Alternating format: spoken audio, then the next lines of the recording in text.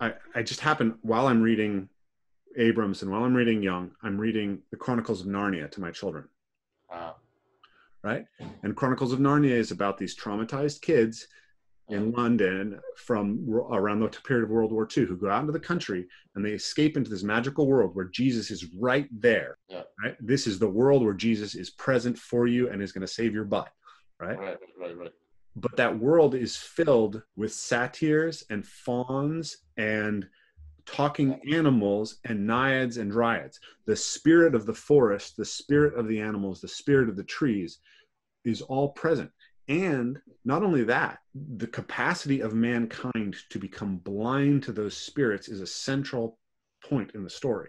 And the magician's nephew, right, Uncle Andrew, right, cannot hear Aslan speak because he treats him as a dumb beast. And as we're going into Prince Caspian, the Telmarines have taken over the land and they've turned most of the animals into dumb beasts because they no longer listen to them. So there's something in Lewis where he's saying he's this great apologist for Christianity, right? And he wants to bring us back to Christianity. But in this children's story that he tells, he unites his Christianity with a return to animism. Yes, very much. And that's very outside of the main line of Christianity. I mean, this was part of the Nietzschean critique. When you split things like that, right, and then you say, and then what happens is this world is now, the natural world becomes completely equated with the fallen world, and it has no value in and of itself. It only has a value as a way of getting you to this world. And then what the problem that you then face is if you start to really realize that this world is inaccessible to you, and maybe it doesn't even exist, then you're left with this. But this is the world that you've thrown, this is the world that you've thrown away. Right, and so that's, I mean, I think there's deep connections, as Nietzsche articulates, between that separation and the rise of nihilism. Lewis is he's trying to do a couple things. He's trying to revivify the Neoplatonism within Christianity to give us basically a scaffolding for the cultivation of wisdom, because the scientific worldview isn't doing that for you. So he wants to rebuild, because what the professor's talking about at the end there, he's not talking about knowledge, he's talking about a lack of wisdom. He's talking about foolishness, right? Yeah. So he's trying to revivify the Neoplatonism to say, no, we need a scaffolding for wisdom. And then, like you said, I think he is trying in connection with that to, bring back I'll put it this way, the spirit of nature, the way you're talking about it here. Welcome to the Evolve, Move, Play podcast, where we bring you the most interesting and enlightening conversations around movement practice and how you can become the most heroic version of yourself through pursuing movement that's relevant to your nature. This is a podcast that's going to feature some of the top movers in the world, some of the most amazing movement thinkers, and people from fields that are related to movement as far afield as evolutionary theory, strength and conditioning, and everything in between. So if you're interested in movement, please stick around. And if you like our work and want to support it, please consider supporting us on Patreon, because this podcast is completely listener supported. We don't want to take any advertising. We don't want to interrupt your experience of watching the show. So what really helps us get the best thinkers on, have the time to put these together, have the best quality for you guys as far as audio and video, is your support. So please consider supporting us and enjoy the rest of the show. Hey guys. Welcome back to another episode of the Evolve, Move, Play podcast. So this week, our guest once again is John Vervaeke. John is one of my great friends and mentors in many of the things that I'm thinking about these days. And we have a conversation about once a month where we kind of dig deep into this stuff. Sometimes that just happens between us, but sometimes I record it because I feel like it's going to be worth sharing with you guys. And this is one of those cases. So I had a series of insights while meditating about the connection between some of the ideas that I was reading in David Abrams' book, The Spell of the Sensuous, with ideas from John Jung's book, What the Robin Knows, and The Chronicles of Narnia by C.S. Lewis, and how all this connected to some of the ideas I had learned from Jordan Peterson. And all of that, of course, is very, very tightly interwoven with John's work. So this is a very interesting conversation where we go deep into those insights, and then we get into some of John's critiques of Jordan Peterson's work and postmodernism and my own take on those things and how we see those things. So it's quite a wide-ranging conversation, and I think it's a very insightful conversation. I got a ton out of it. It's part of this kind of ongoing dialogue that I'm having with John and John's having with other people. So I think you guys will get a lot out of it. Now, you may have noticed that we haven't had a lot of podcast episodes in the last couple of weeks. And the reason for that is that essentially we are putting the podcast on hiatus for a little bit. And by hiatus, I mean we're just not going to prioritize it, because what we're doing is we are going to be creating an embodied movement online summit.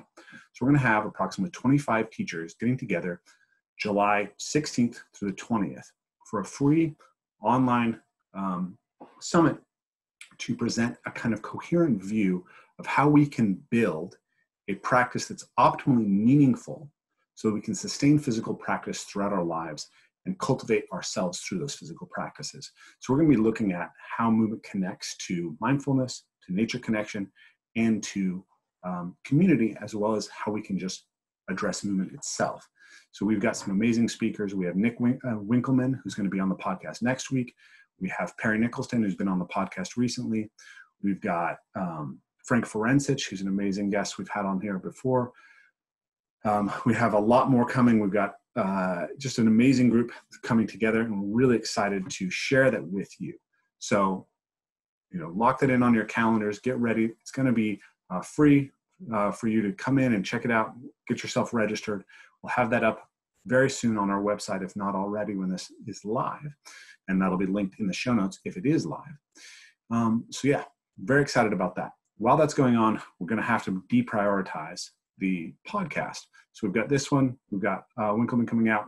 We may have a few more coming out in between now and that time period, but we'll see what happens. We're not going to be recording those for a little bit while we focus on this. Now, this podcast is something that I'm getting so much out of. I'm getting to have conversations with people who are just incredible, and I'm really excited about it. And we're feeling we're getting so much amazing feedback from the people who listen to the podcast about what they're getting out of it. But what we're not getting yet is a ton of support. And since this is a listener-supported podcast, we could really use that. It does take a lot of our time to get it edited. It takes a lot of our time for me to do research and make sure that I'm prepared to talk to all these speakers and be in the right place to get you guys the best experience while listening to the podcast. So if you consider supporting us on Patreon, that'd be a big help right now as we prep for this summit. And as we prepare for the next full season of the podcast, we're going to go deeper in getting a more professional setup and booking out guests further in advance, in bulking our podcast, so we really have a lot for you. So we're really excited about where this podcast is going, how we can foster further communications or further community around it. So if you're really into the podcast, drop us a comment, let us know what you're doing, and certainly think about supporting us. Without further ado, though, John Vervaeke. Sharing some of these ideas with one of my students, I realized it's kind of might be worth sharing as a podcast. Just an interesting set of ideas. Okay, that's great. Let's go. Yeah. Okay. Well, I'll just get right into it. So I was doing my sit spotting, right, and I was reading David Abrams' book, right. So I'll in the morning in my yard, I'll sit and I'll read. Have you read David Abrams' book, The Spell of the Sensuous? No. So it's an interesting book. He's like an ecological philosopher, and he's talking about phenomenology and Husserl's work, and then how Husserl is picked up by Merleau-Ponty. Are you familiar with Merleau-Ponty? Oh, very, very familiar with Merleau-Ponty. Very familiar with Merleau-Ponty. And all of the people that come out of Merleau-Ponty, like Dreyfus and Gallagher, that's a big part of 4E cognitive science. Okay, beautiful. So I was not aware of that. So he had this line about how at the level of our sensorial experience, we are all animists. And he's talking about participation, right? That Levi Bruhl, Levi Bruhl had this idea that the indigenous experience of life was one of participation with. And the way I've been thinking about this is essentially that what we describe as the objective world, where objects are inanimate, right? All of those things are animate. They're agentic, right? So you think of them as being agents in the same way that you think of other people as being agents. That's right. So you also think of them having an inner life. Not in a Cartesian sense of subjectivity, but you think of them having sort of an internal dynamic, something about them that's analogous to the way you're a living thing. Yes. So right before I read that book, I read a book called What the Robin Knows by John Young. Have you ever heard of that? No. Okay. So Tom Brown is one of the most famous kind of sort of bushcraft specialists, nature connection specialists who really started all that work. And John Young is one of his students. And he founded the Wilderness Awareness School, which is here in Duval, just outside Seattle. And then many of his students have become students of mine. Right. That makes sense. At school, right? So he has this book called What the Robin Knows, and it describes basically his practice of bird language, right? So you go to the central practice we've talked about before, you sit and you listen to the birds, right? And then the birds have a specific set of calls, right? They tend to give you specific types of information. So there's the song, right, which is like territory and sexuality, and then there's the companion call, which is sort of like checking in on each other. And then there's alarm calls, and then there's aggression, right? And so if you're aware of whether song is happening or not, or what the baseline of all of the birds in the forest is, then you can pick up when they're quiet or when they're alarmed, and that tells you about things that are happening in the environment. Right. Yeah, that makes good sense to me. So the birds are, in particular, they're basically they're kind of like the voice of the forest. Yeah. Because there's always bird calls happening. And so it's this thing that you can tune into that gives you this window to what's happening in the world around you. Right. Yeah. And I was thinking about this, and I was thinking about how one way that you could think about this is that when you're listening to the birds' voices, you're listening to the spirit of the birds. Yeah. Or in some sense, the spirit of the forest itself. Sure. Yeah. And this could be thought of as, you can make a non-metaphysical or non-supernatural description of this, where you could say that, the birds are essentially like a neural network. Yeah.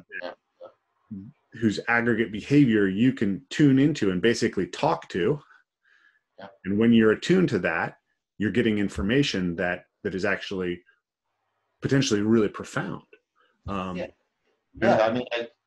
think there's definitely, you could say that there's there's definitely a communication system, and it's doing, a kind of collective distributed cognition problem solving, parceling out the forest into, optimal territories for mutual survivability, mate finding, alarm calling, noting about predators. There's a way in which it's very much a distributed cognition, something like a neural net running off. And then, you can broaden it, the way the trees are biochemically communicating with each other through the soil. There are lots of patterns of distributed communication and problem solving happening in the ecology of a forest or the ecology of an ocean, things like that. Yes, I'm fine with that. So what I was thinking about was this idea that, like, if you're imagine you're a hunter forager, in a indigenous context, and you're walking through the woods, and something alerts you that there's a predator nearby. That might be an explicit awareness, right? Or it might be an implicit awareness. Yeah, a lot of implicit awareness is going on. Yeah, very much. Yeah. And that kind of the easiest way that you can pragmatically, it's actually pragmatic in this sense, maybe, to conceptualize the thing that is alerting you as a spirit, as an animated force within the world that's external to human beings. Mm-hmm. So in some way, it almost recapitulates the spiritual. And I mean, and you have something analogous that I talked about when you're in circling practices, and people talk about the the emerging spirit, the sort of collective intelligence, the we space that seems to be leading and directing things in powerful ways. Yeah, I think that strikes me. I mean, it strikes me as plausible, and I think it goes towards what I was saying about how if you put narrative, in fact, puts you into a dynamical state of mind that's very good for picking up on dynamical systems like the complex ecology before us, and what I said about shamans, having improved insight and implicit learning machinery. Yep, very much, of course. Yeah, and also really honing through imaginal practices, not imaginary, imaginal practices, their participatory knowing. Spending a lot of time, in the serious play of being a deer gets you really good actually at tracking deer down and also listening to the deer and taking information from the deer. Yeah, this is all very, very powerful stuff. I would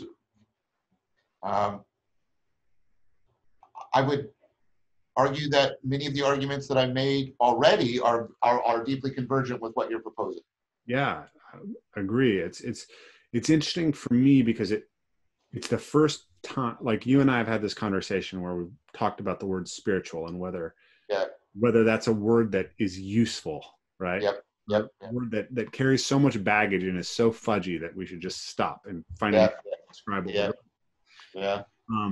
But in some sense, this interaction between, David Abrams and his description of Merleau-Ponty and John Young, it clicked in a way of looking at the spiritual for me, which suddenly gave it a kind of thing that feels like it would be hard to describe actually any other way.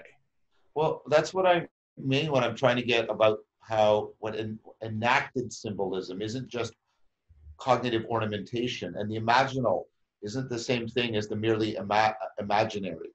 That's what I've been trying to get at. You should know that the chapter that Chris and I wrote on dialectic and dialogos, it's called Gnosis in the Second Person. We call it, the third factor that emerges when people are doing circling and things like that. But we also said the good word for it is the German word Geist, because it hangs between sort of mind and spirit and spirit of the times, and that's the kind of language that we need to in order for talking about this. And you should know that very serious cognitive psychologists, cognitive scientists, philosophers are talking about this. There's a lot of work on what's called we agency, and the idea that and there's some ghastly hard science about how distributed cognition can do things that individual cognition can't do. I don't know, I told you that experiment where the guy literally wired up a bunch of rat brains, and the collective can solve problems that the individual rats can't solve, just things like that. But there's work being done on what's called we agency, the way, and what some people are coming towards. Are you familiar with, there's a concept of what's called a philosophical zombie. A philosophical zombie is, a creature that has all of our intelligence but no consciousness. Yeah. And they're basically now I've read at least one or two articles where they're now saying, when you have like distributed cognition and it generates this kind of flowing collective intelligence, you have basically like a philosophical zombie. You've got something that's got a sort of an intelligence of its own. It doesn't have consciousness, but it has intelligence. And it's interesting because spirits are, even mythologically, spirits are weird. They sort of hang between being intelligences, like principalities, powers and principalities, right? And being full-blown conscious agents. And so that's why the term is also sort of good. It's right on that, like Geist is like that too. It's like ghost, right? It's right on the edge of that there. Yeah, it's interesting. I mean, I'm trying to, one of the frames I'm looking at is like, if you're trying to root yourself in scientific epistemology, then accepting that there's a subjective conscious experience of the spirit of the forest kind of takes you outside of that. Yeah, I would push on that, Rafe. I would say that it's not even a subjective. I would say, following Merleau-Ponty, it's transjective. There's a kind of real affordance, not just imaginary.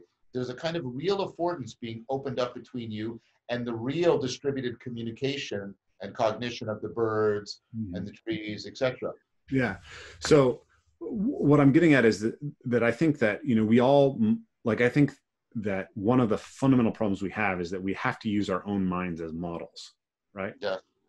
When we're like, I think that I always think it's funny, the golden rule is treat others as you would have them treat you, right? Yeah. Like the initiation of empathy is the realization that other people experience the same things that you do. Yes.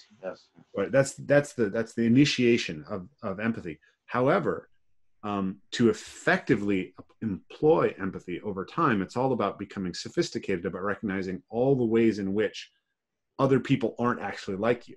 Yeah, exactly. It's a funny thing. And in the same sense, it's like, if you're dealing with the distributed intelligence of the birds, the fastest model that you have to grab for how that operates is that it's fundamentally like your personality and experience, right? Right. Spirit of the forest. And from the perspective of someone who's in an indigenous culture, that may be the most pragmatic way to imagine the world, or to imagine the world almost makes it sound like you're accusing them of fantasy, but to image the world, right? Interact with the world, and so there's a conflict there with at least some elements of the historical scientific epistemology, right? And it gets at what I think is, there's an interesting tension that I found in my work and people who are similar and attracted to that work, between a kind of what I would describe as a naive desire to kind of to reject the West completely and embrace this, that it's like, I want to go back, right? It's the Ishmael sort of perspective.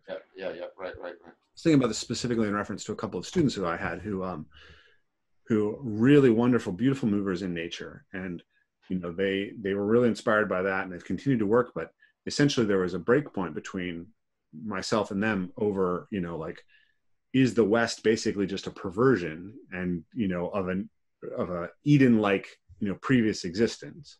Yeah, the Rousseauian kind of thing. Yeah.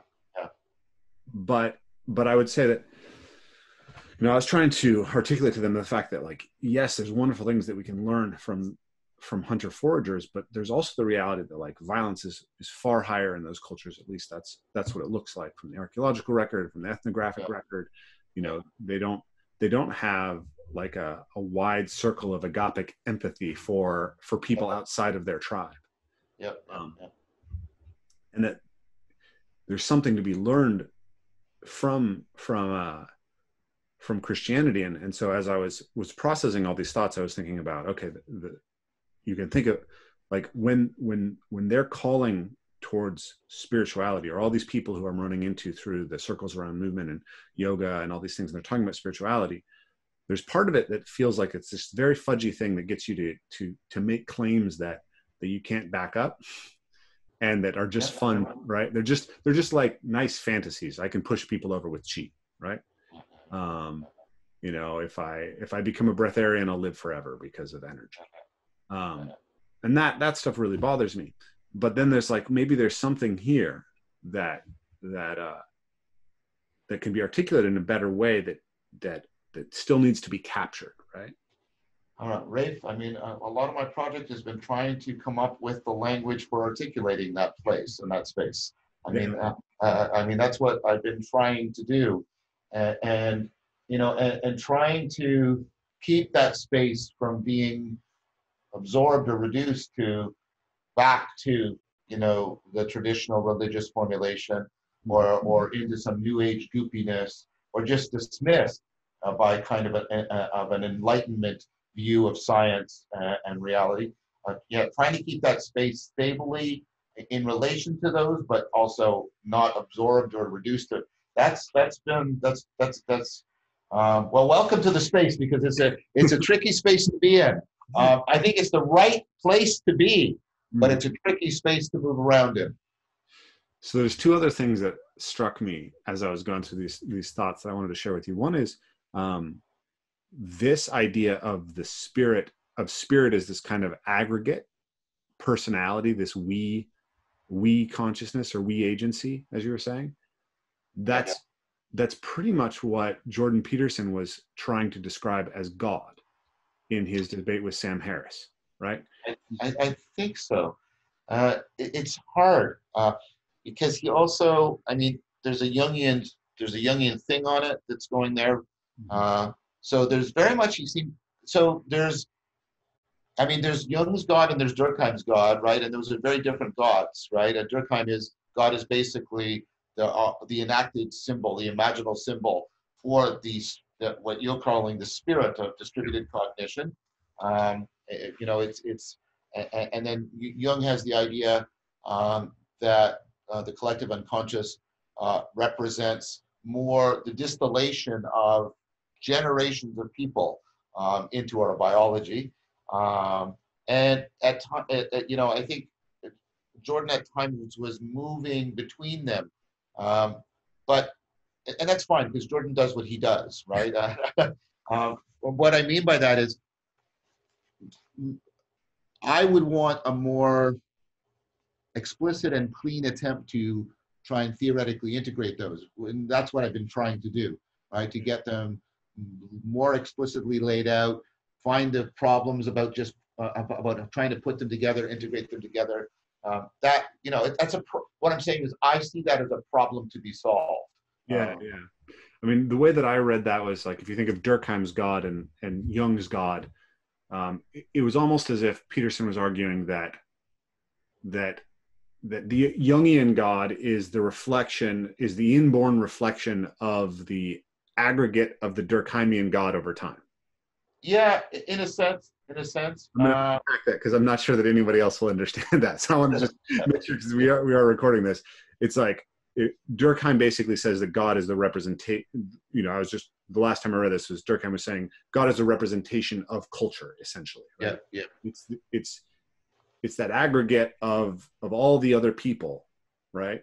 And what they represent that's held by you. And then I think the Jungian addition to that is that thing sort of lives inside of you, even without exposure to the culture, because you've been selected by it over time. Yeah, so you're invoking like the Baldwin effect. And that would be, for example, one of the theoretical machines I would bring out to try and integrate the two together. We'll say, well, in a similar way in which probably language was initially something that was mostly learned and was passed on culturally, but there's language creates an environment that has new selective pressure. The faster you learn language, the more successful you're going to be. And so biology is going to do everything it can to make as much of the machinery for learning language as biologically innate as possible. And so it starts to get internalized. But that still doesn't mean that you come with a particular language, right? You have to work out how all of this machinery is working and what you can claim it might plausibly be inherited biologically, what still has to be learned from the environment. Because one of the things of culture is, of course, is that it's supposed to be evolving. It's supposed to be constantly shaping us and the environment to each other in powerful ways. The thing I have, about that is I tend to think of, sorry, I was about to say something that sounded ridiculously pretentious. One idea I play with is about something that's imaginal, that is itself a distributed symbol. So maybe the symbols we should be considering now are distributed symbols. And so a symbol for, things that can activate the machinery of the unconscious in sort of a Jungian fashion, things that allow us to track and pick up on the movements and the machinery of our culture. But then but notice how you're moving also beyond that. You're also moving into, our fittedness to, well, the actual natural world, the ecological, and I think ultimately even the ontological. And I think God, right, is a distributed symbol for how all of those things can sometimes constellate together in a way that starts to become mutually affording. So the collective unconscious, right, the machinery of culture, the ecological machinery, and even the way sort of the ontological principles of how about how reality unfolds for us, because the lines between all of these things blur. The ecology is dependent on the weather, which is ultimately explained, right, in very ontological terms and causal terms. You see what I'm trying to do? And that when people get away of sort of constellating that together, to get those things all in mutual resonance. So I'm playing with the idea of distributed symbols as the best thing for capturing these recursively distributed systems. And I think that you come out that in mythology.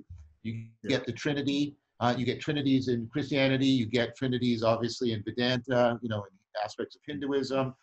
So you get this idea, right, and even in ancient Hebrew culture, you have the Elohim. God is somehow plural in some weird way, right? And so that's what I'm sort of playing with right now.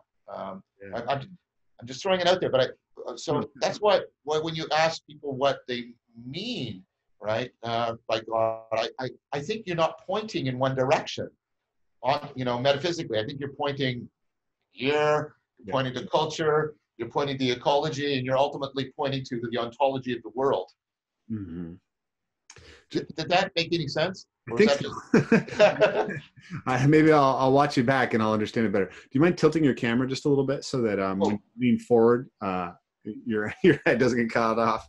Yeah. Sorry about that. No, it's fine. It's good. So, when we're pointing to God, so distributed symbol, right?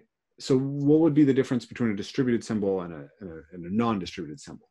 I think I'm hung up on that terminology a little bit. Well, because what I'm trying to get by, think about what's going with distributed cognition. You have, with the birds, right, you have loci where there's sort of hubs of cognitive processing, and then you have communication channels between them. And let's say you have something like the self in Jungian terms. So you've got this agency that's doing kind of intrapsychic cognitive processing. And then you have a different agency. You have society, Durkheim, and the machinery there, and the collective, problem solving that it's doing. And then you have what you've been doing. You have the ecology and all the distributed cognition in there. And then, of course, right, like I said, you ultimately have the ontological structure of the world. So that's what I mean. That's what I mean. It's not a single symbol. I have a symbol that allows me to activate this, access and activate this, activate and access that. And your shamanic symbols, your animistic symbols that allow me to activate and access the ecology of the forest. But ultimately, and this is in Merleau-Ponty, right? I ultimately have sort of enacted symbols that put me in sync with, basic ontological principles. You see them in the core of Neoplatonism, or think of Taoism, right? The Tao, the way everything is ultimately self-organizing and dynamic. That's ultimately an ontological move. That's what I'm talking about. Yeah, it's interesting because one thing that strikes me is that when if you conceive of the birds as having a spirit that you can attune to, you could then see that spirit is in some sense, it has an independence, but it is also a subset of the broader spirit of the forest, right? Like, as you mentioned, the trees have also their language that you can attune to. And very much. And there's information coming in from like how fast the leaves are changing that may make you realize something that you wouldn't realize otherwise. Or if there's leaves that are changing color out of season, that tells you something. And there's all this information that's happening in that environment. Even what types of trees are growing in various areas. Yeah, that'll tell you a lot of stuff. Yeah, and so there's so much. There's so much there, and then of course that you can think of that forest as part of the broader spirit of the land, let's say. Yeah. And then that's as you said, that bases out into like the universe, right?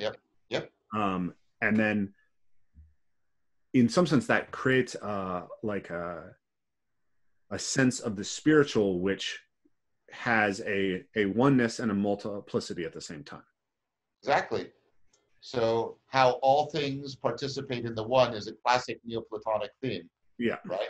And I've been reading the Aeneid that Plotinus writes about soul, which is basically what you're talking about with spirit, right? And how there's a sense there's a soul for the world, but there's also a soul for individual things. Like, and it's exactly that kind of gradation. People were trying to work this out, and they devoted a lot of time, and it's not wasted time and effort, trying to get like really clear about a way of thinking about all of these relations that you're putting your finger on right now. So there's a couple things there that came up in this chain of thought that I wanted to share with you as well. One, so there's like I brought up Peterson and his description of God, but there's also like Peterson's been immensely influential for me, as we mentioned, but I feel like sometimes there's like, he articulates two halves of something, but then articulates one side much more strongly, and you can see him lean into it. And very much. Right. I feel like in his description of the archetypal, he talks about the feminine and its ambivalence, and the masculine and its ambivalence, and how we need to have an understanding of both, right? Father culture, mother nature.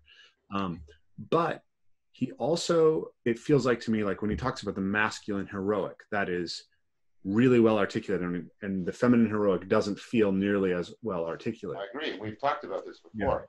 Yeah. I agree. And this feels like another place where I feel like I'm running into that, because I feel like when I was talking about Jordan Peterson with my students and this reclamation of the West, they're not hearing the understanding of the spirit of the forest, which is what's driving and really interesting to them, right? It's like that aspect of it. And that's also been like, I don't know if I've told you this, but I have had this question in my mind, like if I had the chance to speak with Jordan, like the first question I would want to ask him is, okay, so there's this archetypal world where you have the masculine, the feminine, and the divine individual, right? The father culture, mother nature, divine individual. And we have to, if we don't have archetypes that allow us to look at all of this, then we're incomplete, right? So if you only see nature as positive, a la like an environmentalist, extreme environmentalist type, you're missing a lot. And if you only see culture as positive and not destructive, you're missing a lot. And you're going to end up in a place that's very ideologically dangerous. So, okay, that's great. And there's feminine, there's masculine, there's the individual. But you also make the claim, Peterson does, that Christianity is the most archetypally complete religion. Yeah. And yet, I'm very critical of that. Okay. And yet, there's no feminine spirit that is held at the same rank, right? There's the Father, the Son, and the Holy Ghost, right? One of my good friends is a Christian, and I joke with him that's the ghost of the divine feminine that's not being addressed here, right? Yeah. And we know that, historically Yahweh had a female consort, right? Yes. At one point. But it strikes me because it's like you have to be able to talk about the spirit of culture, as he's describing in that discussion with Sam Harris, but also the spirit within nature. Yep. And if you don't, then there's something unbalanced. And this, so okay, let me just finish this thought for a second. Keep going, please. Next to something. So then I was thinking about, I just happened while I'm reading Abrams and while I'm reading Jung, I'm reading the Chronicles of Narnia to my children. Right? And Chronicles of Narnia is about these traumatized kids in London from around the period of World War II who go out into the country and they escape into this magical world where Jesus is right there. Yeah. Right? This is the world where Jesus is present for you and is going to save your butt. Right? Right. But that world is filled with satyrs and fauns and talking animals and naiads and dryads. The spirit of the forest, the spirit of the animals, the spirit of the trees is all present. And not only that, but the capacity of mankind to become blind to those spirits is a central point in the story. And the magician's nephew, right, the uncle of, I can't remember, Uncle Andrew, right, cannot hear Aslan speak because he treats him as a dumb beast. Yes. And in Prince Caspian, as we're going into Prince Caspian, the Telmarines have taken over the land, and they've turned most of the animals into dumb beasts because they no longer listen to them. Yeah, that's right. And I was thinking about how in this oh, okay, this is going to take me a little while to unpack, so please be patient. So there's something in Lewis where he's saying he's this great apologist for Christianity, right? And he wants to bring us back to Christianity. But in this children's story that he tells, he unites his Christianity with a return to animism. Yes, very much. And that's very outside of the main line of Christianity. I mean, it's like, as I understand it, like there's theological debates about, most theology didn't believe that animals had souls. Yes, Descartes clearly thought that. Right, and then and tell me if I'm wrong, but my reading of this from you, because I haven't gone and read these, a lot of this information is coming from you or Jordan. But like a lot of that kind of starts with Thomas Aquinas, right? That the world is split and we're no longer homed in a world of animate spirits that we're in participation with. Yeah. After his confrontation with Aristotelian science. Is that? I think the splitting of the supernatural and the natural is one of, I think like Aquinas is ultimately very Neoplatonic, but he splits the two, and he does it for like I said, for reasons of confronting with Aristotelian science. But I think it does do what you said. It tends to move. It tends to empty the world. I mean, this was part of the Nietzschean critique. When you split things like that, right, and then you say, and then what happens is this world is now, the natural world becomes completely equated with the fallen world, and it has no value in and of itself. It only has a value as a way of getting you to this world. And then what the problem that you then face is if you start to really realize that this world is inaccessible to you, and maybe it doesn't even exist, then you're left with this. But this is the world that you've thrown. This is the world that you've thrown away, right? And so that's. I mean, I think there's deep connections, as Nietzsche articulates, between that separation and the rise of nihilism. I think that's exactly the case.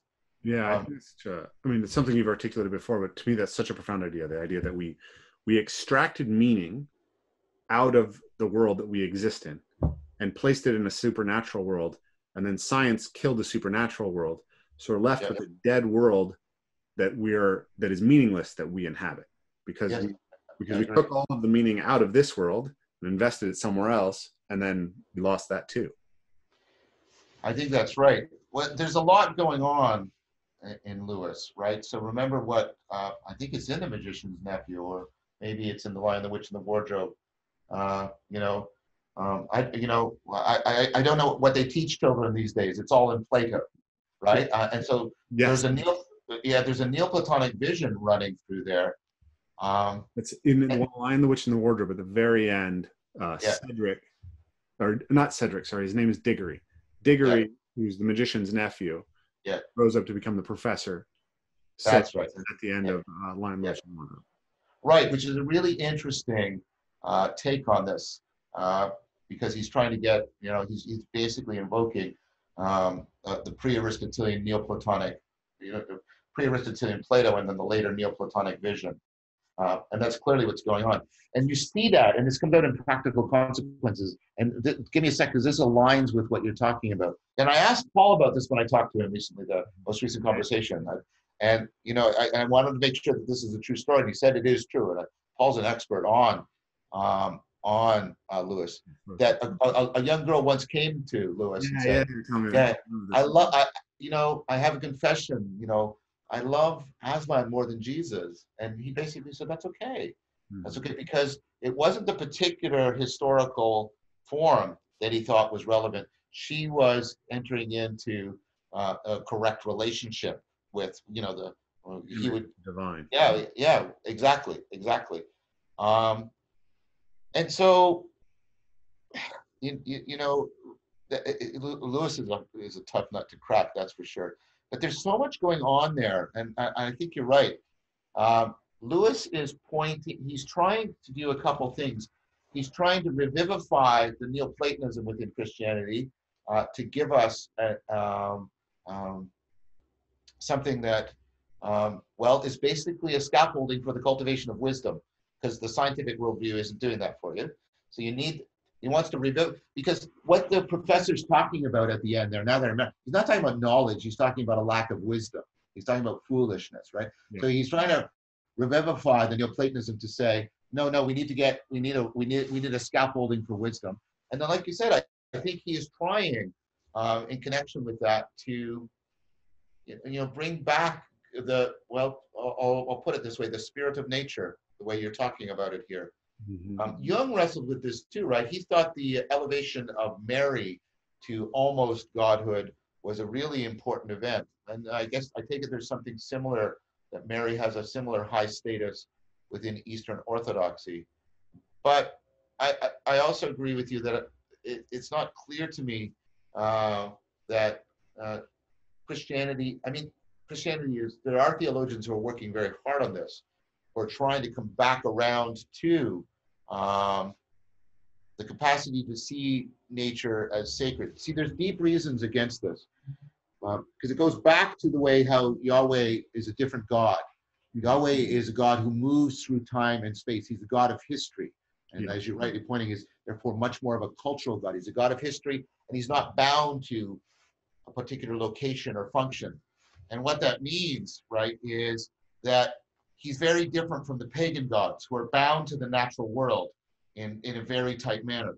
And so anything that sort of seems to be tying the divine or the sacred to the natural smacks of paganism and pantheism for people, right? And so Christianity has had a very sort of attitude towards that. But on the other hand, it's tried to resist the Gnosticism that says that the material world is evil and imprisoned.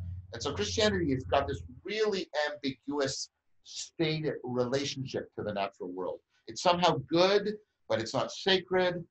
So I think there's actually, to put it in maybe a bit harshly, I think there's a lot of confusion in Christianity about nature. Mm-hmm. This is why, right, the rejection of naturalism is also, I think, often very confused. Naturalism as opposed to supernaturalism. Yes, exactly. Okay. Exactly. So naturalism as the worldview that sustains the natural sciences. Yeah. Can spirituality be embedded within naturalism? Exactly.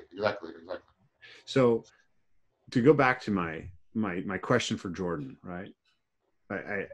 Where is the fully articulated divine, right? Even Mary, as Mary is elevated, she doesn't become ambivalent. She only represents the positive element, right? Yeah, exactly. I agree that there is a negative element. It's in Lilith, who isn't even in the story, right? Yeah, is excluded. Yes.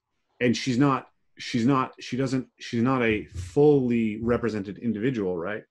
Because we are all ambivalent creatures, right? Solzhenitsyn, the line between good and evil runs down every human heart, right? So if you divide the feminine between Lilith and Mary, you're denying that ambivalence in some sense. Yeah, I agree with that. And Jung made a very similar argument. But I have a much larger argument against Jordan, and that I think his representation of Jung as some sort of Christian apologist is deeply mistaken about Jung. Yeah. I don't know. I don't know Jung well enough, so I'll let you guys deal with that one. But what I wanted to bring up was this idea that it seems to me that if you want to revive Christianity in some sense, you have to deal with this. But you especially have to deal with this because two things are true right now, which were not historically true, right? One is, in some sense, in all the traditional mythology, Mother Nature precedes and is in many ways more powerful than Father Culture, right? Like Tiamat comes first. Flood is there, right? And then you have Yahweh who says, you know, I have defeated Leviathan, I have defeated Behemoth, right? Like those are representations of the terrifying power of nature. And he's claiming that culture now is superseding that. Yes. Never before. Culture and history. Yeah. Culture and history. Yeah. But never before have we existed at a time in which father culture is a danger to Mother Nature like now.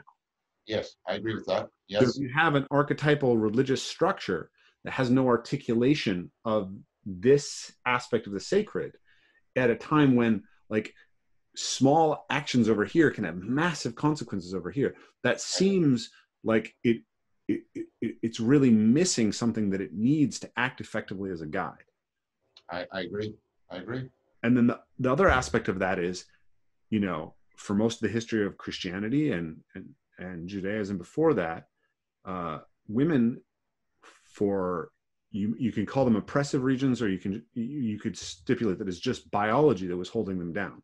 But women didn't have the opportunity to wield power the way that they have it now. Yes. Yeah. And it seems to me that you can't respect the agency of something that you don't see as an ambivalent creature. Yeah.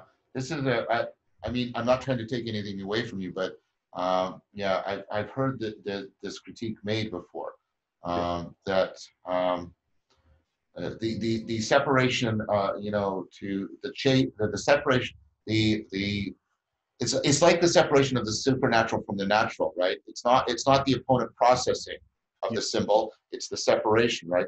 And you have the separation of the whore from the mother, the chaste mother, and the always decadent poor, right? And that is a model that will not in any way, in either way, help women within what you're talking about, a culture in which real power is possible for them now. Yes, I agree.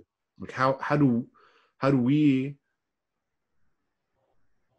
It feels like, you know, women are a mystery, right? That's the classic thing. But it's in some sense like we have archetypally, religiously cut them into pieces that we can't integrate. Yep. Right. Like I grew up in the counterculture, and I think that's a big part of the way that I look at things. But I still feel like as a young man, the idea of the woman as the object of love and the woman as the object of lust were very hard to integrate. Right. Yes. Yep. And the idea that women were not just objects of lust, but agents of lust. Yep. It took me, I mean, I think it literally took me into my 30s to be able to to fully sort of have a representation of the feminine in my mind that was equipped with her own lust. Yeah. That's it. I mean, I don't know if that's something, you know, that's inherent in growing up as a boy or my own temperament, but it feels like it could be part of this cultural history for sure. I think it is. I mean, we have to be careful not to overgeneralize, but I do think there is a lot of ways in which the Christian heritage has really misframed the reality of what women are. Now, I mean, again, there are Christians out there working hard on this. Yeah. I've talked to Mary. You might have seen I've had some conversations with Mary Cohen, and she is really trying to, you know, re-articulate from, you know, she's deeply influenced by Ratzinger, who in some ways is conservative. I get that, but Ratzinger is also deeply informed by phenomenology, right? And so Mary's sort of doing this phenomenological reinterpretation of what masculinity and femininity mean, and she's trying to resituate that within a Christian context. So that there is a sense in which, and it's of course I think completely appropriate that it's a woman, Mary, who's doing this, and you know, and she what is that? Nomenological determinism. Yeah. So she represents, I think, a growing way in which I think women are going to play a significant role. How do I want to say this? I don't want to sound teleological. If Jonathan Pajot is right, and Christianity manages once again to somehow restructure itself like it has done in the past, And I'm not confident that that's going to happen. But what I say is, if it's going to happen, I think women are going to play a very substantial role in that restructuring. And I think people like Mary are the vanguard of that kind of thing. And you have to understand, Mary is like, she's in many ways an Orthodox Catholic. She's not some sort of, extreme left, ultra feminist or something like that. That's not what I'm talking about. I'm not trying to diss feminism or anything like that. That's why I use the adjective ultra, right? So she is, right? So what I'm saying is she's working within what she considers her home of Catholic Christianity. She's not an outsider critiquing it. She's working within. But I think she is doing, she represents what a lot of people are trying to do. I'm not saying I think I agree with her or her answers, or I think they should be taken seriously. But I do think that the presence of people like Mary actually strengthens your argument, because the fact that Christianity is sort of organically bubbling up a way of trying to fix this problem, I think actually is good evidence that there is a problem that needs to be fixed. Yeah, I mean, if you look at the way that Mary has risen as a figure of devotion in different Christian contexts over and over again, and not just Mary, but female saints like Saint Bridget in Ireland. Yeah. It's, I was thinking about this idea that, you're talking about, we have language, we have an inherent drive for language, but the language has to be provided by the environment, right? But obviously, if you're not a full human being if you don't have language. Exactly. And I was thinking about this idea that in a sense, like our psychology has a God-shaped hole in it. Augustine said that. Right. Augustine said that. Okay. Yeah. So there's a God-shaped hole in the psychology, but what came out of that for me was like, how predetermined is that God-shaped hole, right? Like how much, like Peterson's argument is that, men selected men over time for these characteristics of heroicness that then they were taken off the top by women, and that's the spirit of culture. And then over time, that's internalized. The better sort of internal representation you have of that, the easier it is for you to match with that. And that's what an archetype is. That's what he's talking about. And so there's this interesting question. I think it's a very open question of like, okay, let's assume that there is a religion or spiritual hole in our psychology. I think like if you look at Scott Atran and Pascal Boyer, I haven't read them. I've only seen them through other people. But we know to some degree that when you take away religion, you don't get atheism, right? You kind of get animism, is what it looks like. You get you can. You sometimes get Gnosticism. That's what Jung found, right? You get animism. You can get Gnosticism. I think there's a plurality of default settings for that God-shaped hole you're talking about. I think it's very much like Chomsky, if you'll allow me to extend the analogy, like Chomsky's notion of universal grammar. What you come with is, somebody wrote a book about this, arguing that he thinks, I read this book, I can't remember the title of the author, I apologize to the author, I can't remember your name. The idea that we have something like universal grammar, but not for language, but a universal grammar for sort of mythopoetic enacted symbolism and imaginal work. Yeah. And that sort of strikes me as right. But if that's the case, that's an argument neither for perennialism nor for relativism. It's an argument for pluralism, that there's a universality of process, but the products that can be, like, there's a universal grammar, but the number of languages we can have from that is indefinitely large. And what's interesting in this case is if we go back to that question of like how predetermined are the archetypes in your head, what this argument about what we've seen repeatedly within Christianity might indicate is that this is basically what I think Peterson argues in Maps of Meaning, is that there is a feminine divine represented in your mind. What's striking to me is that he argues that, and then it goes and argues that the best representation of the archetypal overall is a religion that, from my perspective, has a very weak representation of that. I agree. And and Jordan talks, and he'll invoke the yin and yang symbol, but he won't pick up on the profound role that nature plays within Taoism in a way it doesn't play in Christianity. Yeah. I know. I'm trying not to. I have a tremendous amount of respect for a lot of Jordan's work, and I'm very grateful for a lot of the work he's done and the way he's supported my work. Yeah, I was recently sharing your talks, which was great. Yeah, he's a good colleague, and we were on the edge of becoming friends before he rocketed into superstardom, and so that's all the case. And I'm not trying to dismiss that in any way. I significantly disagree with him on his political vision, and I'm allowed to do that because I'm a Canadian and I'm at the same university that he is, and I see a lot of the situation very differently. I don't think he was properly treated, etc. So, bang, let's put that aside. But what I want to say is, all that being the case, I still have deep criticisms, and I think I know you're very respectful. He's a very important figure for you, and I'm not trying to challenge that. But I think you're feeling there's a critique you're forming, which is like there's a contradiction here. And I think that contradiction is what I've been trying to point out with. I think it is a contradiction to try and derive a Christian apologetics out of a Jungian framework. I think that is a contradiction. I do not think that works. I think that is an argument that is deeply, deeply flawed. And I'm going to get into trouble with this no matter what I do, right? I'm allowed to criticize his arguments. I'm not saying he's a bad person. I'm not saying he's not heroic. I'm not saying blah. I'm not saying anything about his character. I don't resent him. I've defended Jordan at times. But I think it's a bad argument. And it's a bad argument. And it's a bad argument.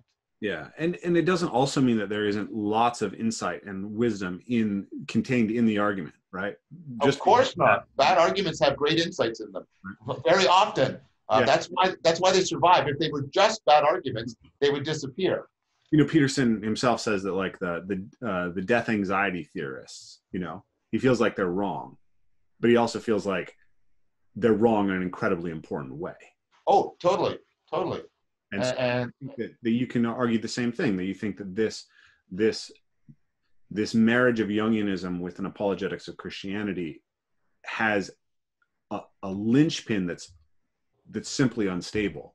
Well, I think there's many linchpins. Wisdom in the rest of it, right? Yeah. I mean, I've articulated other linchpins. I don't think there's just one. I think there's other moves in the argument that are similarly flawed. But I want to reinforce what you're saying. There are lots of insight. I have the same attitude towards that kind of argument that I have for Descartes' arguments. I think Descartes' arguments are ultimately wrong. I sometimes say this to my class. I wish I could be wrong like Descartes' wrong.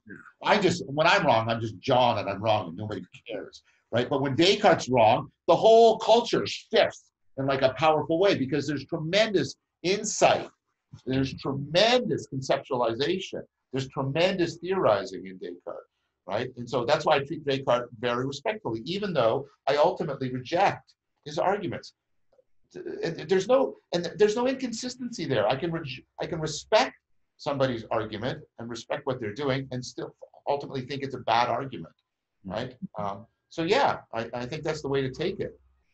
Yeah, I think, like when you had your conversation with Anderson Todd, I also had that sense of wanting to defend Peterson, because I think in some sense I've been thinking about this myself in my role as a teacher of movement, that I have I have in some sense entered an archetypal role for people. Yes. Right? And that Peterson's ideas are no longer, in some sense, there's an academic layer to Peterson's ideas, and that's very, very important. But he's also an archetype within the culture. Yes. And that critiquing him in the way that an academic critiques, for people who are not academics, who are following him for those other aspects, it's hard to see it. Very. But I think what happened around that was actually what should have happened. In fact, I'm very pleased. You came to me and you made the defense, and we recorded this, and we had what I consider a genuine dialogos, right? In which we both got to a place out of that where I couldn't have got to on my own about, the heroic stage of perhaps a better understanding of the archetype that is needed right now. I thought that was that's the kind of thing that should be happening. I'm not trying to foreclose on Jordan work at all. I want to provoke exactly what happened between you and I thought the place where it went was beautiful, was great. Yeah, and I feel like this is a continuation of that, right? Yes, I do. You're obviously concerned that people are going to view it as a criticism, and maybe we're talking a lot about the places where we have critiques of him. But for me, that's coming from a place where like my worldview has been colonized by the guy in so many ways that it has to be, the critique is of course nested within extraordinary respect. I don't critique things that I don't consider important. My life is too finite for doing that. Right? I can't do that. I wrote Jordan that explicitly, when because before he sort of tweeted about my work, he sent me a quick email and said, "How are you doing? Like, how's your series going?" And I, "Pretty good. Are you happy with it?" And I said, "Yeah." And then he said, "Well, okay. Well, I hope you can. I want to help you. I want you to get up to 1 million subscribers." And I thought, well, that's not going to happen. But thank you. But then I said, "No, Jordan, I missed you because we used to meet and talk in the halls, for Pete's sake, right?" And I said, your work is so close to mine and so important that I have to criticize it, right? But it would be better if I could do that in actual dialogue with you, like when we've had public debates and discussions. That's what I would prefer. I don't like doing this one-sidedly. I don't want to, right? But precisely because his work is important and I respect him, that's why I have to criticize it. I have to critique it, right? I don't want him to be deified. That ultimately makes him irrelevant in a very important way that I think is the wrong way to. I think both demonizing him and deifying him make him treat him unfairly and make his work deeply irrelevant. So that's what if it can't be grown off of, and you can't grow from it if you can't critique it. Exactly.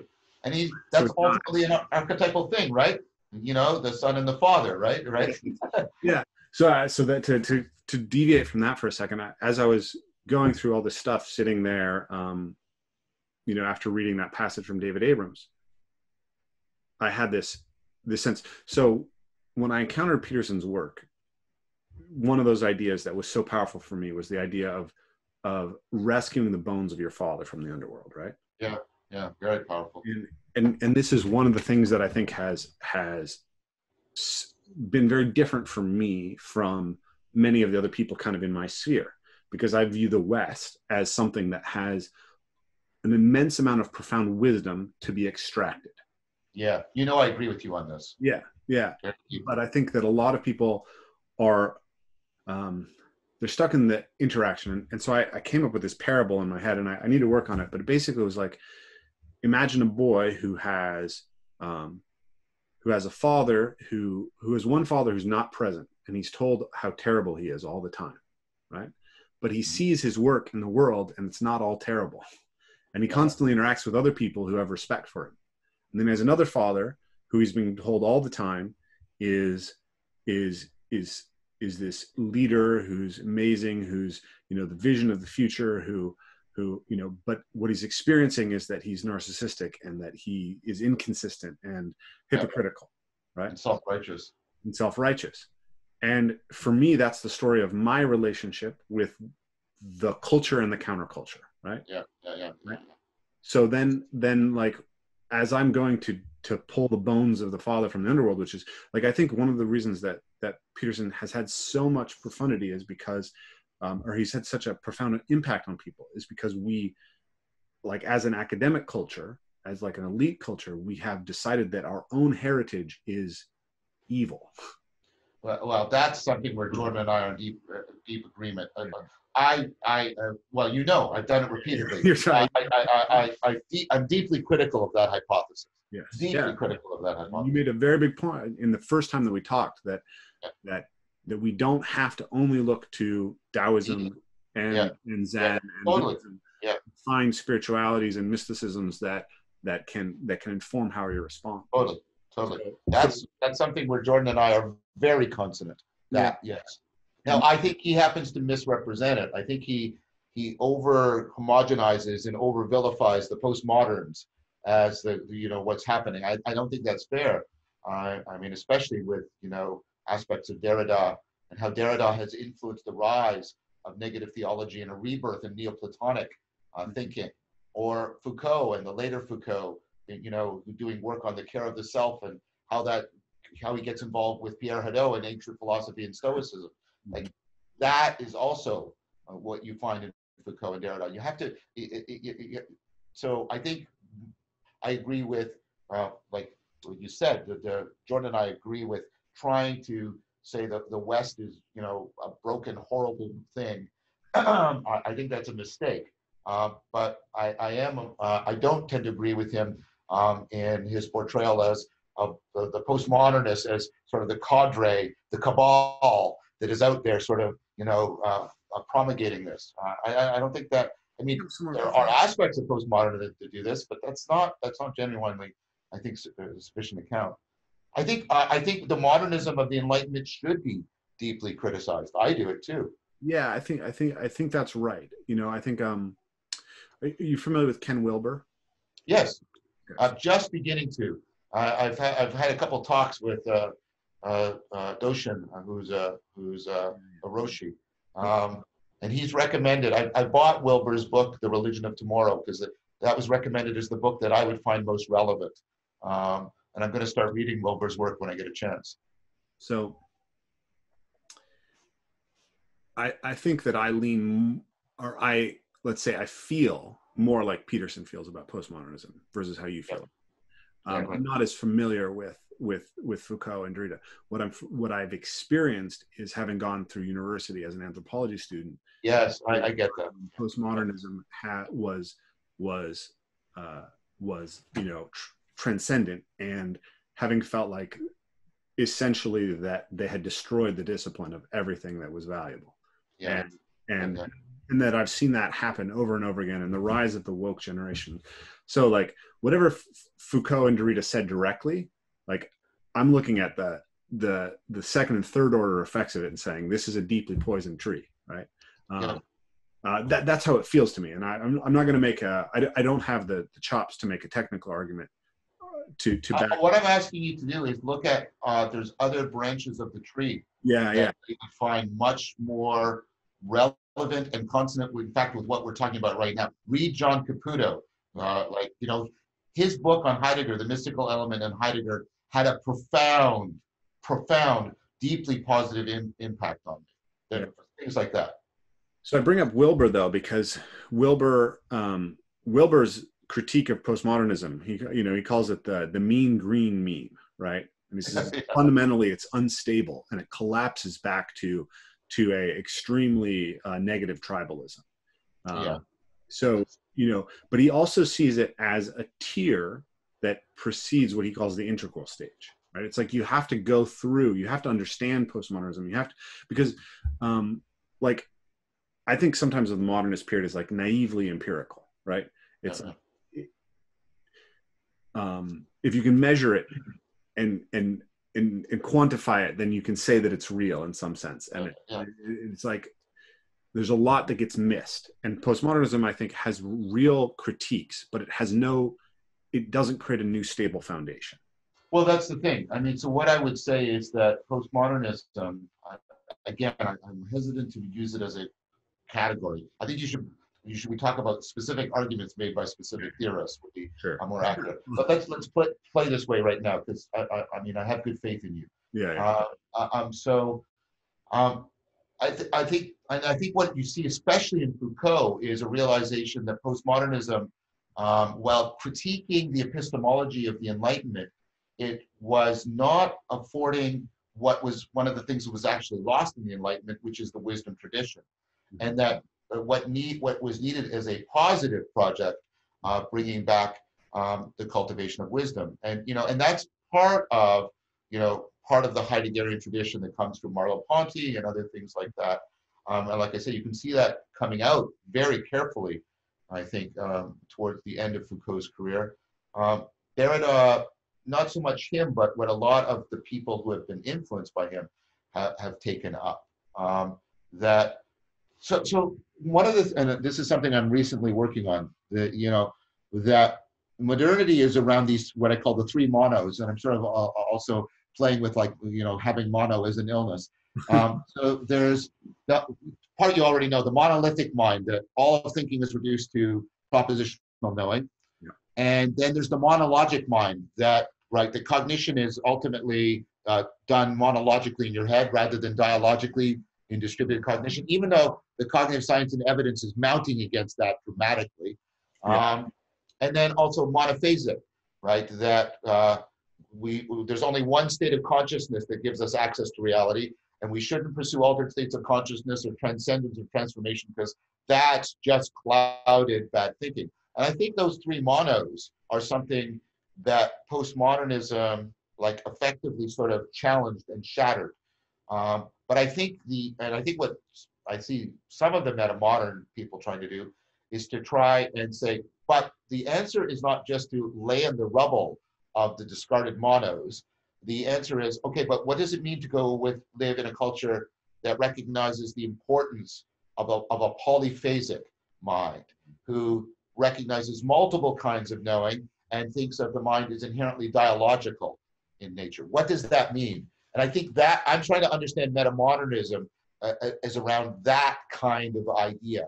And that way means reconceiving what rationality means, Meta-rationality, yeah. Yeah, exactly. You're starting to also have a conversation with David Chapman Ellis. Yeah. So I haven't studied Wilber's work very deeply, but one of the interesting aspects of it is, so he talks about, I think it's turquoise, right? It's that's spiral dynamics. Then he borrows it, but right, there's the mean green meme, or boomeritis, right? That's the postmodern thing. And then there's the integral layer, right? And what you're talking about is maps, right, I think, to what he's calling the integral layer. Right. And I think of you and Peterson both as integral thinkers. But I think that when you enter the integral, whenever you enter a level, right, the most obvious thing is that the level that what just was is really bad, right? You can see all the flaws in it, right? Yeah. Now, the integral level is the level at which you're supposed to be able to start, according to Wilber, it's the level at which you begin to be able to integrate the wisdom of each level, right? So nationalism, right, goes past tribalism, right? And then there's a global sense of community, right? But then there's a level at which you can say, okay, there's actually important things that were only really seen by the people at the tribal level, right, and were forgotten at the national level and this level. And now let's remember all three, right? Let's hold these insights, right? Magical thinking becomes, religious thinking becomes modern thinking, but actually there's ways that we need to be able to access all of them. Yeah, what you and I are talking about, in fact, today. Yeah, exactly. And then, so I bring this up, I guess, to defend Jordan, but I think that this, I don't know, maybe this will be an interesting thing for you to, but I think that Jordan, in part, he's at that level of reacting to, he's entering the integral, and he can still really see all the stuff that's happening with this, and he's surrounded by it, and so there's a tendency to be very reactive. So I kind of for me, the way that I've in my head looked at you guys, and I say this with respect, but it feels like to me you're more deeply in the integral level, so it's as if you're kind of balanced here, where the postmodern is almost not relevant to you anymore. Yeah. Whereas I see Peterson having he's kind of more linear through those layers, right? He hasn't spread out at the integral layer. He has some insights that are very high, very deeply integral. And then he has places where he's really stuck on those insights that are at the point where you're breaking out of the postmodern. And so there's much more reactivity still to that. And I think that that's very astute, right? I mean, sorry, it sounds self-promotional on my part, but I mean, I was actually really impressed by the clarity of that. That was really good. Thank you. Thank you. So one thing that I think is when the pathology or the way of thinking that doesn't serve is sufficiently far away, it's easier to go back and pull out the useful pieces. Right. And then you disaggregate. You can say, okay, you say postmodernism, what do you mean? Here's a great insight from Foucault. Here's a great insight from Lacan. Here's a great insight from Bouillard, or Derrida, right? But when you're seeing or you've just moved past it yourself, yeah, right? You look at it more as a system, right? So for me, postmodernism is what I see as the aggregate behavior of people who are at that mindset, and it looks really unsustainable. Does that make sense? I think it does. And I mean, how do I want to try to be fair to it. I think that's the points you made were excellent. And I do agree that there is that aggregate behavior. Mm-hmm. I don't think it as prominent as as Jordan made it out to be, especially in the psych department. I mean, so that's kind of, I'm sort of saying yes, but a little bit no. Well, right? I think. So I wanted to say, I when I talked about the branches of the tree, like this all starts in Heidegger, right? It all, Foucault and Derrida are deep, and deconstruction is, it's a child of Heidegger's notion of destruction, right? All that stuff. And, Heidegger is like, Merleau-Ponty and that whole. Heidegger is the godfather of 4E cognitive science. So I see all this powerful benefit to breaking the Cartesian death grip on understanding the mind and the world. And so I see this, much more. I came up, that way. And so this, I have a much more, I see a huge aggregate that has this huge positive value for it. Yeah, it's interesting. I've had this debate with a lot of my friends about postmodernism where, like people will say Peterson himself is a postmodernist because he's not an analytical philosopher, like, he's post-Heideggerian, right? Right? He's within that continental philosophy tradition. So a lot of people who I'm nowhere near as sophisticated in my reading of philosophy as you are, obviously, but what it looks like to me is that for a lot of people, it's hard to disaggregate like the critique of pure rationality into Heidegger and that whole continental tradition from the specific outlet of postmodernism, right? So it's like you have analytical philosophy and like, just pure scientific epistemology without dealing with the critique of rationalism on one side, and that's like Steven Pinker, and then Peterson's obviously not there. No, exactly. Right? Very much. He's a branch of the chain that comes from Heidegger and Hegel and Nietzsche, and then that's closer to the postmodernists than it is to the Pinkers. Very much so. Or go ahead. Sorry, I think what you're saying. I'm in complete agreement with what you're saying, and so I have a difficulty understanding Jordan's deep, almost reverence for Nietzsche, right? That putting that all together, the way you've done though is helpful. It's very helpful. Thank you. Yeah, I'm happy if it's helpful. It's kind of crazy for me because I'm sampling these things through Jordan, right? But maybe that, and not to dismiss any of your excellencies or cognitive abilities, but maybe also your position as being, closely outside gives you a kind of insight that I can't have. I mean, that's a very real possibility. Yeah. Well, if it's useful, that's wonderful.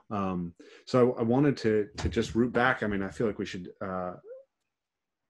kind of come to an end here. This has been a good conversation, but I want to root back to this idea of the two fathers and recovering the bones of the fathers, because in some sense, like, the mean green meme of Ken Wilber, right? That's postmodernism, and it's also the counterculture. Right. They're interrelated, right? There's postmodernism as a philosophical movement, and then there's all the things that brought the counterculture out, and those are not just that. Yeah. Counterculture existed, and I was the child of it. And the counterculture, one of the books that has an immense amount of impact on so many people who come towards my work is Ishmael by Daniel Quinn. Right. Yeah. You read that book? Yes, I have. Okay, so The West is the Takers, right? Yeah. It's a book that's profoundly anti-Western. Yes, very much so. And that's kind of the attitude of the counterculture, but it's also a book that calls to a renewal of the relationship with nature, and an understanding of that spirituality and recovering of the sacred that somehow got lost through a kindness and the supernatural. That's why, is it a gorilla? I can't remember his name. Ishmael. Yes, Ishmael. Yeah. Ishmael is the other, right? There's Israel, right? Or was it Isaac, right? And there's Ishmael, right? Mm-hmm. And is also the main character. Well, we don't know if that's his name.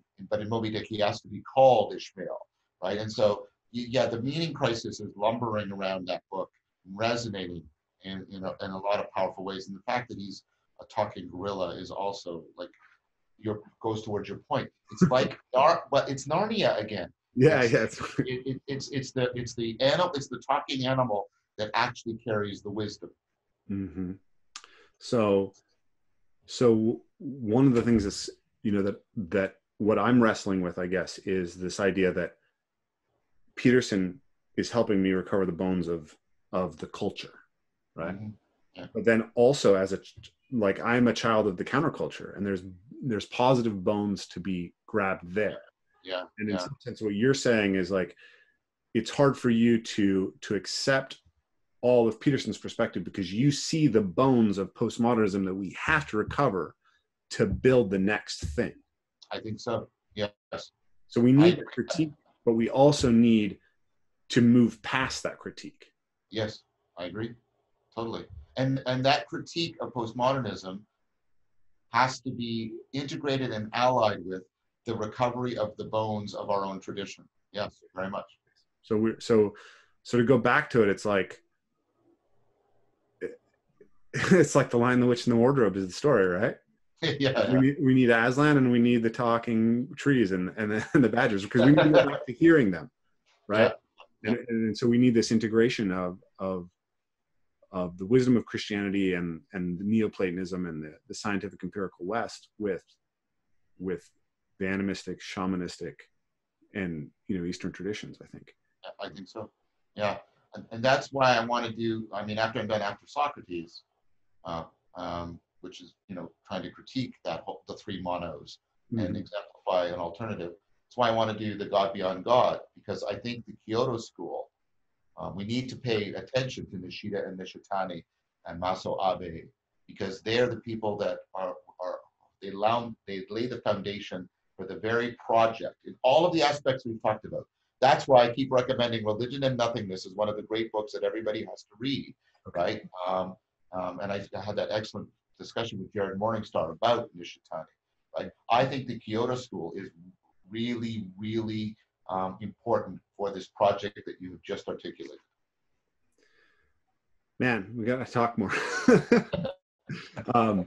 I've been working on this, laying out the method that I showed you before on a deeper level, about this idea that within body practices, mindfulness practices, nature, and community, there's necessary interaffordances of insight generation that are cut off when we don't treat these things as part of it, right? It's like for cognitive science, you're a body.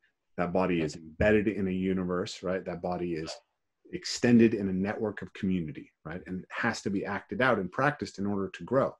And so what I was writing about this, and I was like, we can't do this practice of philosophia, right? I don't think we can have it if we don't have a body that's part of well, of course. I mean, one of the things that's going to come out in After Socrates is we forget that, you know, there's the whole culture that's presupposed as so apparent that it doesn't need to be discussed, of the gymnasium, right? The gymnastics is all, and it's all through the Socratic dialogues in really important and powerful ways. The body work is there. It's just that it was so obvious to everybody because it was so, like, and even I think some of the dialogues even take place, right? Yeah, exactly.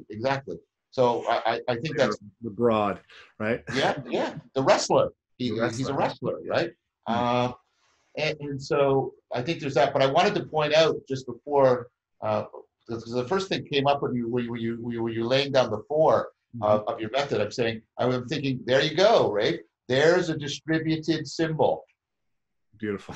There we go. There's a distributed symbol. Thanks for listening to the Evolve, Move, Play podcast. If you want to support what we're doing, make sure to like, share, subscribe, and hit that notifications button so you know what's coming up. And of course, the biggest support you can give is to become a Patreon supporter. This is what's going to allow us to grow this platform more than anything else. So this is entirely listener supported, and we really appreciate your support. And we look forward to talking to you again soon.